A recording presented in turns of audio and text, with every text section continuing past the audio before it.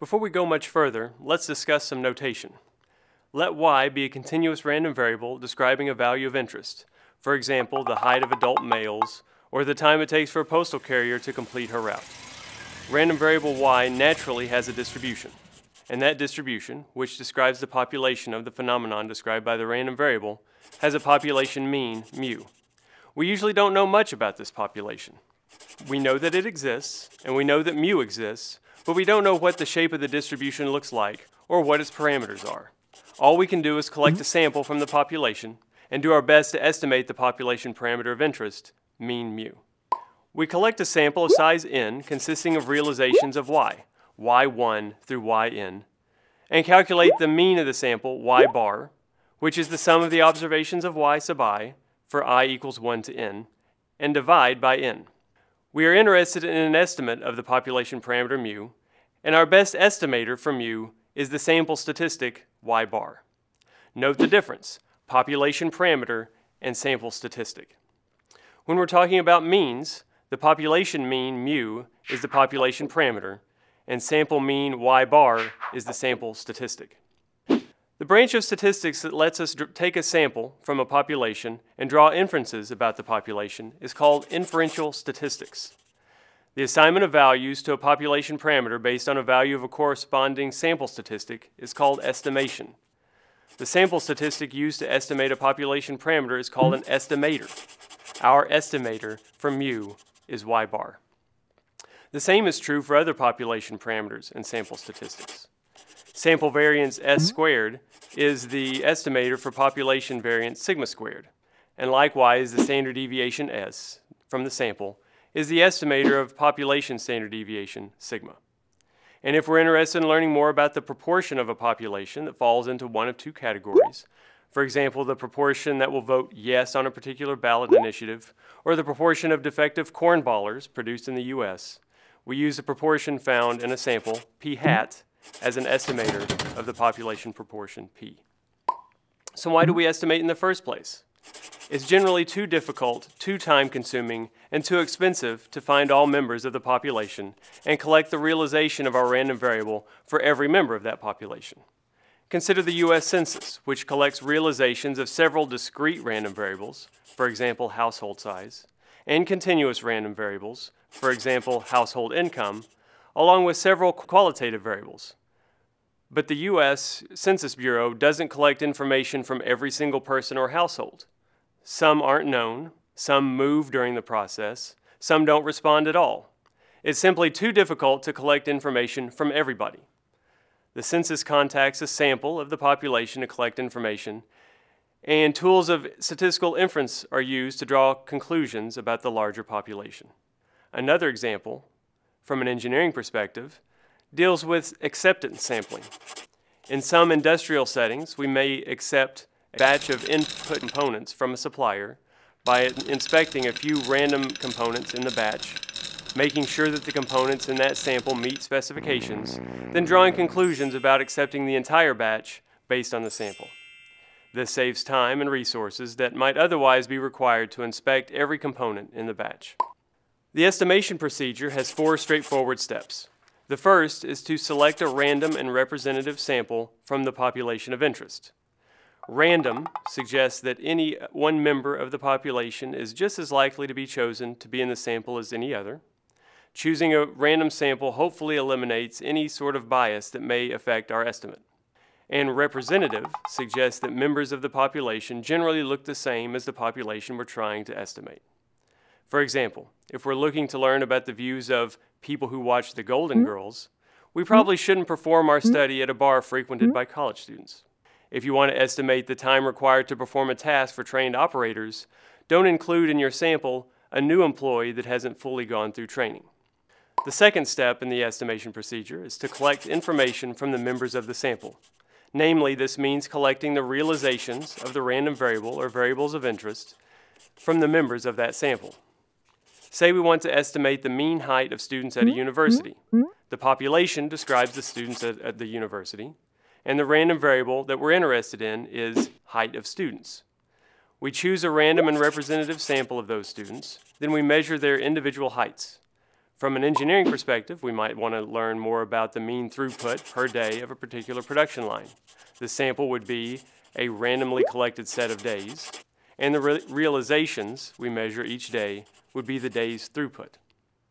The third step is to calculate the sample statistic of interest. For example, if we want to know the mean throughput each day, then we should calculate the mean throughput of our sample. And finally, in the fourth step, we now assign a value to the population parameter that we want to estimate based on our sample statistic.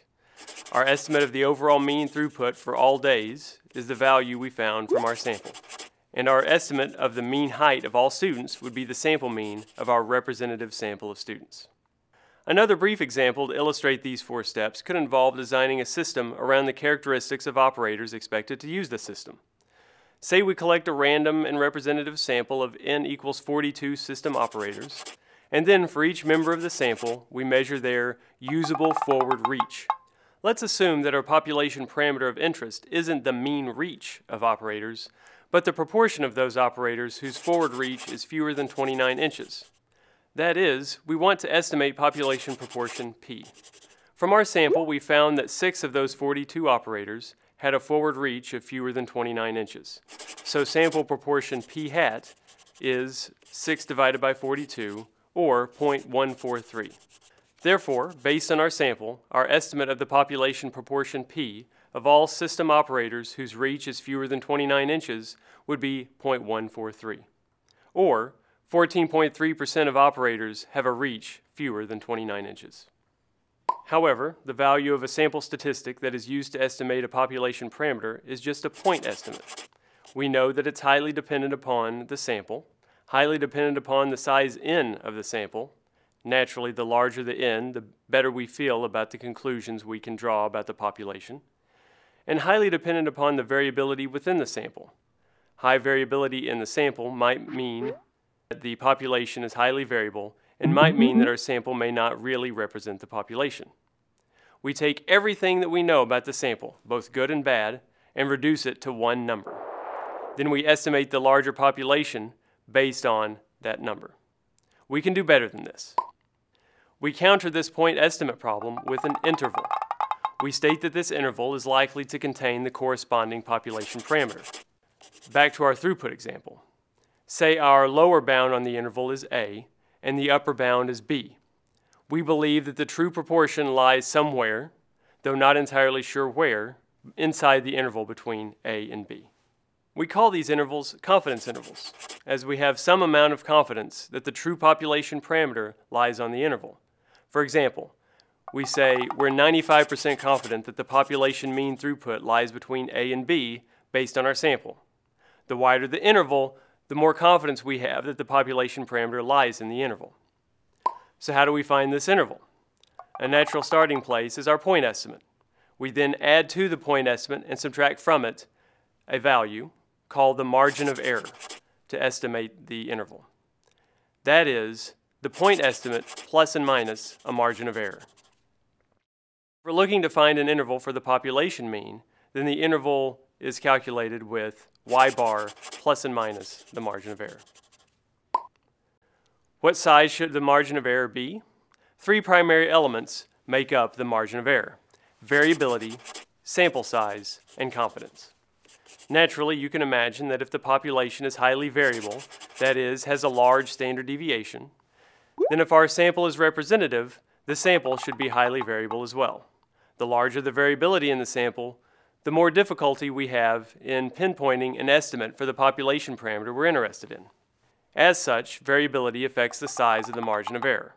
The larger the variability, the larger the margin of error needs to be for us to have faith that our population parameter lies between bounds A and B.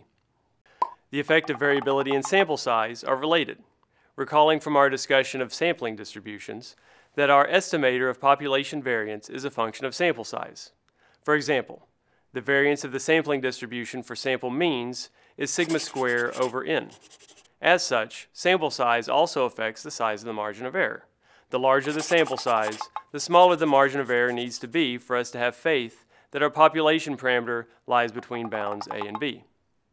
This should make intuitive sense as well. The more we witness a phenomenon, the better we might feel about estimating, for example, the mean performance of that phenomenon. The less you observe a phenomenon, that is, the smaller the sample size n, the less faith you have in your ability to estimate what will happen. Finally, the last element of the margin of error is a measure of the confidence we have that the population parameter lies in our interval. Confidence is a term that is used regularly in inferential statistics, and it refers to the probability that the interval calculated from a sample will contain the population parameter. Typical confidence amounts are 90%, 95%, and 99%, with 95% being the most common.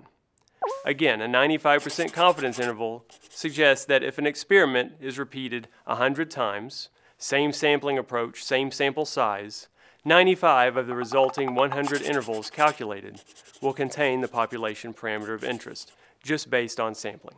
In fact, that's why we refer to these intervals as confidence intervals. Why not a 100% confidence interval? The interval would be too wide as to be unusable. For example, I'm 100% confident that the sun will rise between midnight and noon. With that wide of a confidence interval, I essentially provide no useful information. How is confidence calculated? The typical notation for a confidence interval is a 1 minus alpha times 100% confidence interval. For example, for a 95% confidence interval, alpha equals 0.05. The value of alpha is often referred to as the significance level. In this case, 95% confidence or 0.05 significance. As such, we want to choose a margin of error such that 95% of repeated experiments will provide us with confidence intervals that contain the population parameter. As we're dealing with a percentage or a probability, you might imagine that we could relate this margin of error to a value on the probability distribution. For the case of creating an interval for a population mean, we use the standard normal or z distribution to derive this confidence. In this case, the values of plus and minus z on the z-axis correspond to a 1 minus alpha times 100% confidence interval. Note in the distribution that 1 minus alpha times 100% of the realizations of z lie between negative z and positive z. This concludes our introduction to statistical intervals. We'll bring these concepts to life with a discussion of specific confidence intervals for a population mean, population proportion, and population variance, and we'll apply these intervals to estimate population parameters in several engineering contexts.